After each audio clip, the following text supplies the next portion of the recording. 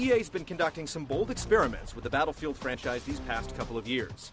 Battlefield Heroes is the most surprising by far.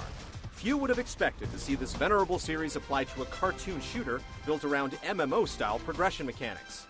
But though Battlefield Heroes may not cost money, your time is certainly valuable. Is it worth whiling away the hours here?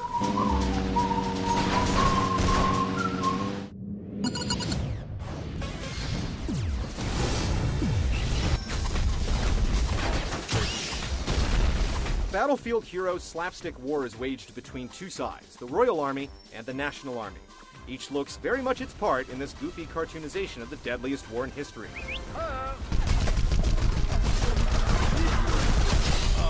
Who knows why they're fighting? All that matters is that you eradicate the opposition and taunt them after doing so with some well-timed emotes. As of now, the war takes place over 4 maps, some focusing on firefights between infantry, others on using vehicles. The rules are classic Battlefield. Capturing locations on the map causes the enemy team to lose more points, or tickets, when its members die. The first team with 0 points loses. Though it seems like it'd be easy to deplete 50 points with 2 teams of 8 blasting at each other, the matches can be pretty deliberate, owing largely to Heroes' MMO-style game mechanics. By doing pretty much anything, from injuring enemies to capturing bases, your characters accrue experience, and eventually level up. This allows you to purchase and upgrade class abilities to suit your playstyle. The Sneaky Commando's stealth and troop traps abilities will appeal to you if you prefer sniping and subterfuge. If you like the front lines, the Rough and Tumble Gunner has the skills to dish out pain and the resilience to stay alive. And no squad is complete without a soldier, whose straightforward combat abilities are bolstered by key support skills, particularly his group heal. EA is banking on you growing fond enough of your custom character to eventually drop some real money on personalizing him. You can't miss the store option in the game client. It's where you go to buy the stuff you need to actually play effectively, like weapons and auxiliary items to heal yourself and repair your vehicles.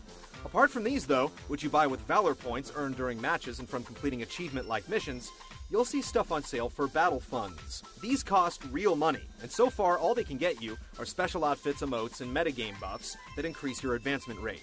In other words, there isn't anything for sale that'll give you a direct edge over your enemies in a firefight. It's anyone's guess how the microtransaction element will play out over time. EA has talked big about its plans for Battlefield Heroes, so it wouldn't be too surprising to see the game's commercial implementation develop as it grows in breadth.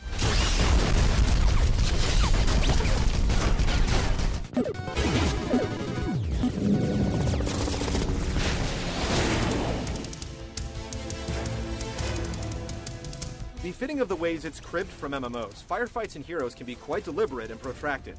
You'll usually have a way to escape or prolong an engagement, whether it means splitting the scene with a burst of speed or coming back from the brink with a well-timed heal. It almost feels like you're playing an MMO more than a shooter at times. The game is at its best when it allows you to take advantage of all the tools it offers when actualizing your absurd strategies. For instance, there's little that's more gratifying than hopping into a plane, flying towards a capture point as you lay down fire, then jumping out and parachuting down into the fray. In Battlefield Heroes, the most fun is often found in the least tactically sound execution. Luckily, there's a countermeasure to whatever's assailing you more often than not. One man against a tank may seem like stacked odds until you realize that the little guy can put a big dent in it with a bazooka. Or send it flying with a special ability. In cartoon land, Battlefield logic often flies out the window, but it's still easy to die when you're grossly outnumbered. If you're among the unlucky players who are experiencing connection problems, getting ganged up on is the least of your concerns. Battlefield Heroes uses the anti-cheating program Punkbuster, and at this point, it's booting legit players more often than it should. Random disconnects are also common. Here's hoping that DICE sorts out these issues soon.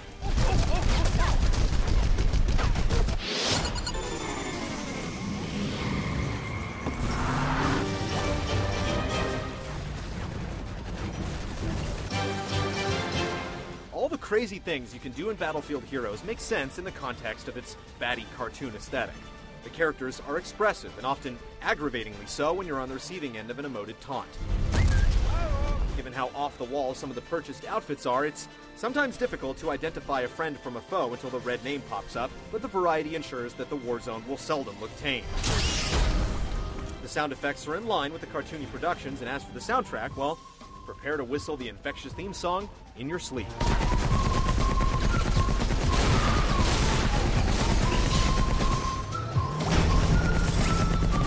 You may not be able to argue with its price, but you'll certainly be surprised with how addictive Battlefield Heroes can be. As a starting point for EA's experiment with the free-to-play model, it's astonishingly well realized, and it can only grow from here. You may get tired of the same old maps after a while, but in quick, 1-hour bursts, you'll have a blast with Heroes.